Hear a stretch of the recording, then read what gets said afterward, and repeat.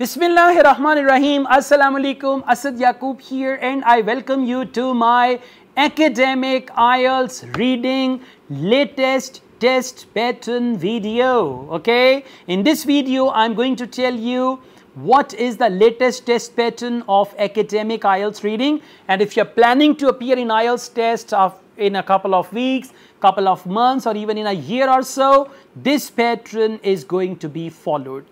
Well guys, this video is based on Cambridge IELTS book number 19, and the pattern that they have presented in book number 19, I'm going to tell you as per the 4 tests which are given in that book, how to go on and how to prepare, what to focus, what type of questions should be focused, and all that. Okay, well, as far as book 19 is concerned, if you open the book and see in passage 1, examiner is mainly focusing on 2 types of questions, and these 2 question types are sentence completion, where it is one word and or a number, one word only, and second important question type in academic reading part 1 is true, false, not given. And in total, there are 13 or 14 questions over there. Okay, now when you are preparing for academic reading part 1, you need to focus true, false, not given and sentence completion, and most importantly both question types are type A. I have coined this term of type A and type B questions. Type A means questions and their answers in the passage, they are in same order. What I mean by this is when you find the answer of question number 1 in the first sentence of a paragraph, question number 2 answer will come after that. It may be the next sentence, it may be 2 sentences after, it may be a paragraph after, but they will follow the sequence. In part 1, examiners mainly focus on type A questions. This is as per the latest pattern. As far as part 2 is concerned, in part 2, more type B questions like which paragraph contains the following information. Now that question type is type B. Questions and passage, they are not in order, they are in random order. For one question you have to search all the passage.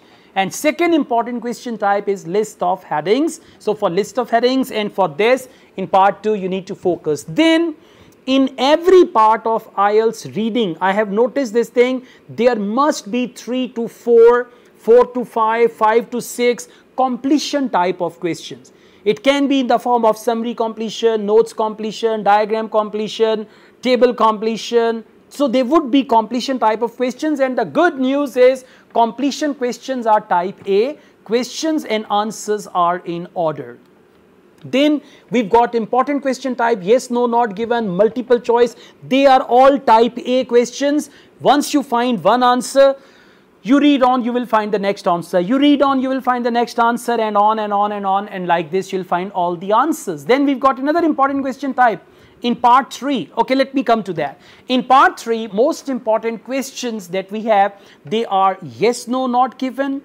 Along with that, we have multiple choice questions, and most importantly, we have a question type that is called matching the statements with the researchers. So there is a list of researchers, you have to match the statements with those researchers. That is another important question type. So over here, when we talk about matching list of researchers with their statements, statements and the passage, they are not in order, but those names, for example, A John, B Julia, C Robert. Now John, Julia, Robert, they will appear in order in the passage. Okay, and then in part 3 we do have summary completion, we do have yes, no, not given, multiple choice questions. So this is the latest pattern of Cambridge IELTS. And if you want to see this latest pattern in action, I strongly recommend Cambridge IELTS Academic book number 19, and there are 4 academic reading tests, and I advise you to go through all 4 tests before appearing in your actual exam. And if you complete all 4 tests and you appear in actual exam, you will find something similar in your actual exam. One of my students, she was very happy after receiving Cambridge IELTS books, and she said, sir, there are 19 books. I will go through each and every book and tell me everything will come from these books. Yeah, And I replied, nothing will come from 19 Cambridge IELTS books. These books are past papers and these papers have been released. Now nothing will come from these 19 books, be it reading, writing, okay, listening, speaking. Some topics may appear, but otherwise nothing is going to come from Cambridge IELTS book. So don't just see Cambridge IELTS. I mean, IELTS is a test which has got a pattern. You have to follow the pattern. What is going to come in the test? That is withheld with Cambridge.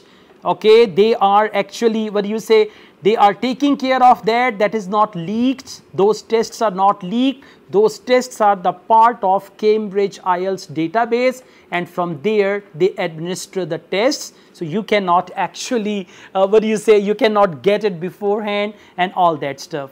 So guys, that's all. Thank you so very much. This is all about the latest pattern. If you are planning to prepare for IELTS online, I teach IELTS online all over the world. If you are from Lahore, or you can come to Lahore, I offer my IELTS masterclass in Lahore, and we offer IELTS test booking service all over Pakistan. We offer IELTS single module preparation if you want to prepare for a single module. We have IELTS PTE online classes. So if you want to get any of these services, our WhatsApp numbers are mentioned. You can contact with us.